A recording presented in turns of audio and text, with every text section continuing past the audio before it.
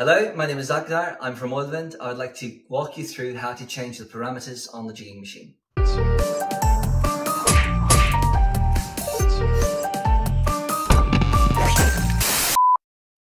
So you want to modify some of the parameters so the machine will fish exactly how you want it to. And you will do that by, firstly, taking a look at the menu, figuring out what what parameter you want to change. And for example, we will be looking now at weight under the hook symbol. If we press the hook once, that brings up the value 45, so 0D 45, which stands for weight. That will be the weight level before the machine says that we've caught fish and it will begin to reel in the line.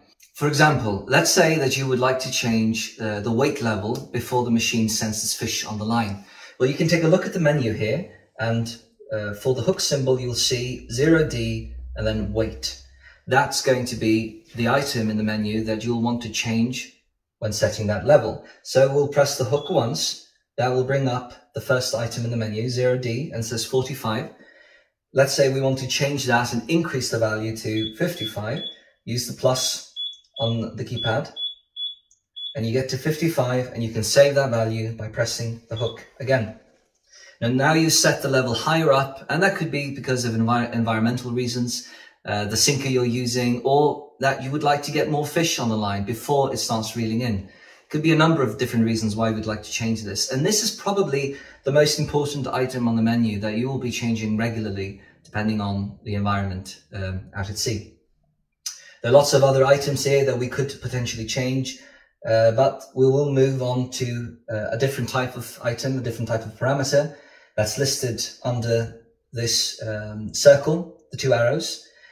If you go to 5B, and on that menu, it's called max pull. So this is the maximum torque at which the machine is reeling in the line.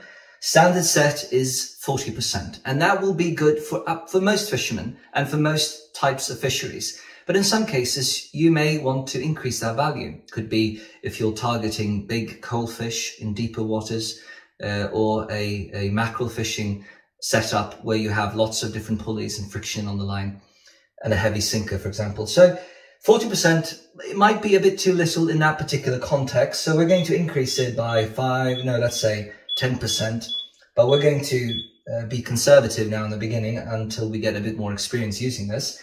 So again, use 5 to 10% at a time and then save it. We've set 50% of maximum torque, maximum pulling power, saving the value, pressing this once. That's it. We can then return to the front by pressing the R button here once. And now we can see the depth level on the screen.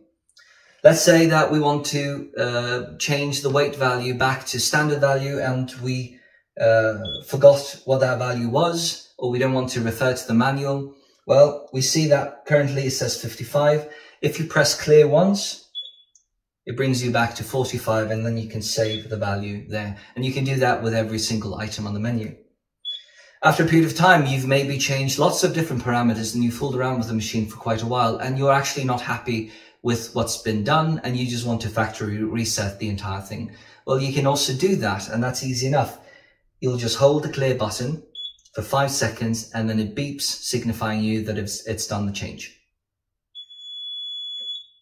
All of the values have now been reset and the machine operates like how you received it. And that's basically it. So at this point, I'd like to encourage you to try out a few things, fool around with it, create your own perfect recipe for the fishery that you are targeting. Best of luck.